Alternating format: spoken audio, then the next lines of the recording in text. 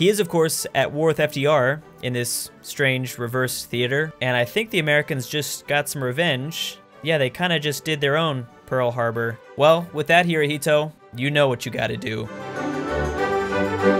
Now this swapped video I think is going to be very different from our previous two because obviously we're not messing with Europe at all. We are, however, affecting two of the most important members in these two factions. So while everything should stay the same in Europe, shit's going to be pretty different outside of this one theater. I imagine a world where the weeaboos have taken over the US and have changed our name to Japan. And I think it's going to be important to keep in mind fascism is going to have a pretty big impact in the rest of the new world. Hirohito is going to be spreading his influences, getting it real nice and deep like. And I'm also wondering, is FDR even gonna go to war with China?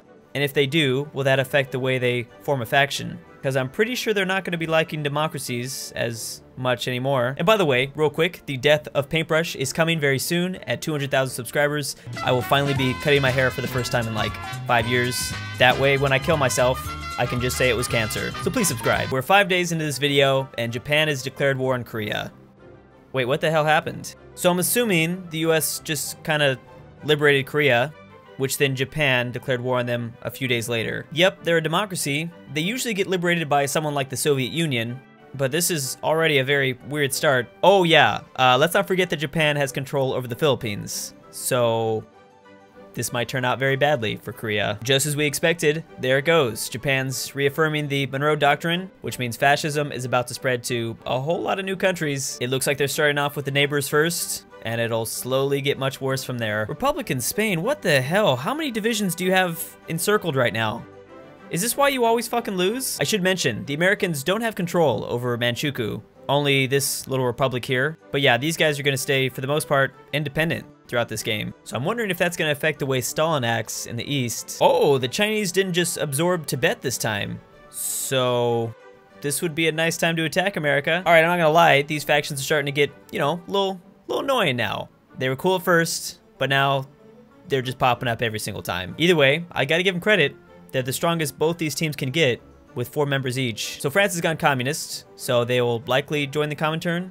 Maybe, which is interesting because they're the only faction not affected by the US and Japanese swap. Something weird is already beginning to happen. Fascist Afghanistan just started a civil war, and that may not be the only one we see by the end of this video. Oh shit, FDR did it. I'm kind of surprised. He's going after the Soviet state here, which didn't start off communist before, so that's kind of odd. And as you can see, he might be getting ready to roll his ass into China soon. I gotta say, I'm already pretty surprised. I've never seen America actually declare war on East Asia. Oh shit. That's a fascist uprising that just occurred after France went communist. Oh man, this scary old guy, I think is gonna win. He's already being supported by Mussolini, so he might just straight up join the Axis.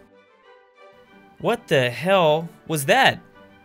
Okay, it's over already? That lasted like 7 seconds, which is still longer than I last in bed, but nonetheless, it was pretty quick. And now Japan is doing that whole thing with Chile. The Axis is already going after Greece and Romania, which that shouldn't be too difficult. And that is a country I can honestly say I've never seen before. And of course, it's gonna be the Habsburg that goes over there and rapes it. China just won their war with Tibet, and there isn't actually anything happening between these two countries. Also, something really funky is going on with these ideologies. I expected fascism to be spreading in weird places, but I don't know what's going on here. Like, look at Ireland.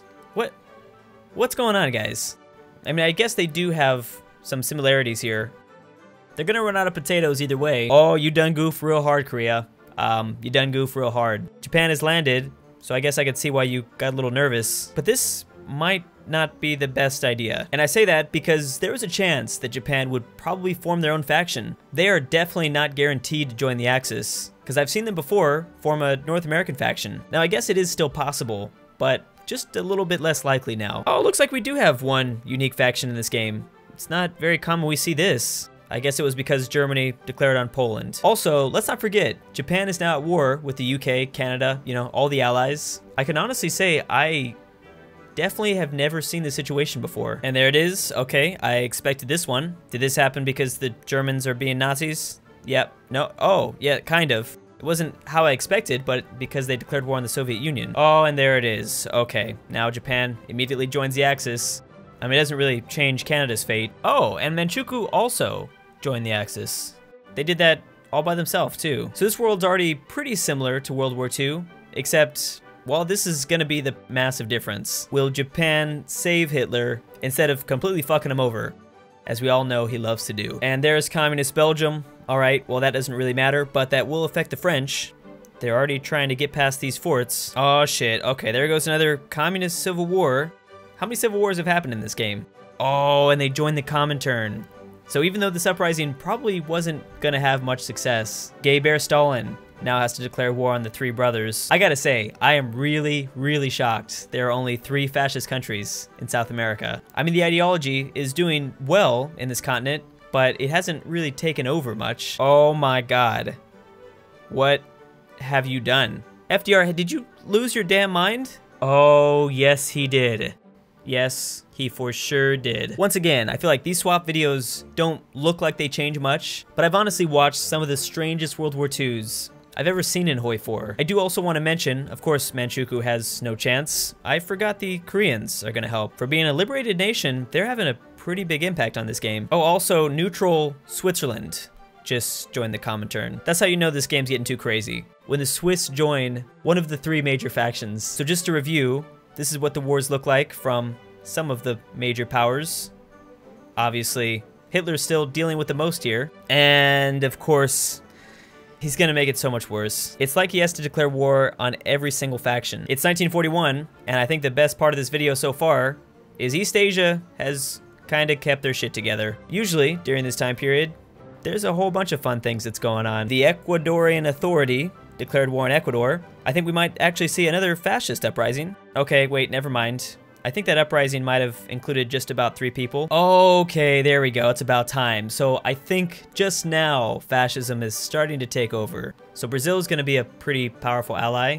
But wait a second, that isn't even gonna matter. God damn it, Hitler, you cannot win. You legit might just be the biggest loser in history. Come on, dude, just start putting the kids out there. Send the 12-year-olds at him, let's go. Here's the thing though, the 3 brothers are holding strong. They're keeping the Soviets back. Plus, Denmark is even giving the Soviets trouble in northern Germany. Damn, that Middle Eastern faction just completely dissolved. 2 civil wars between a communist uprising and another fascist uprising in Afghanistan. Iraq just randomly joined the Allies again, and then Turkey's chilling here, basically all by themselves. It's that time in the video where Portugal wants to kill themselves. I didn't know my subconscious was leading this country. Oh my God, Lithuania, what kind of Reich you be joining? That's not a Reich I've ever heard of. Yep, never seen that before. I'm guessing it's like a Baltic fascist team. We also have Latvia going democratic, and then a nice little civil war going on in Estonia. I don't understand how Canada is still alive. Is Japan struggling or something? No, they have 273 divisions. Yet the Axis is still crumbling in Europe. 492 factories, by the way, as well, compared to, well, it's more than the Soviet Union. Is this just his plan all along? I really think he's like a double agent, always trying to kill Hitler. He is, of course, at war with FDR in this strange reverse theater, and I think the Americans just got some revenge. Yeah, they kind of just did their own Pearl Harbor. Well, you can't just let them do that, Hirohito. You know what you gotta do. Another Chinese nation just joined the Axis. I'm wondering if actual China is gonna do anything. No? You're still not aligned? You're just gonna chill here the whole time? Yeah, so even though nationalist Spain joined the Axis, I don't really think that's gonna help them. Hitler's already pretty much dead, and Japan doesn't really give a shit. There we go, there's another nice civil war, this time in Mexico. Drug cartel versus drug cartel. Wait a second, there ain't nothing new here. Oh shit, how did Siam just take over all of French Indochina?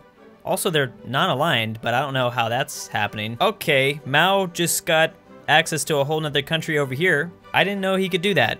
I thought it was only this China that could do that. There's my man. Okay, good, good. So glad that he took over.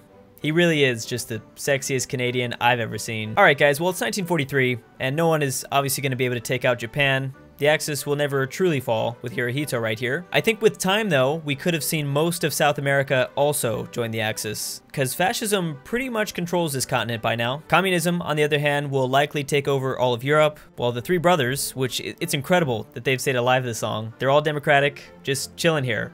somehow holding off the Soviets. The Americans in Japanese mainland really haven't done much against the Soviets. This is about as much progress as they've made in the last couple years. They did stay out of a war with China, but that ultimately didn't make a difference. But by the way, real quick, just look at how inefficient this American-Soviet war has been. What the fuck happened?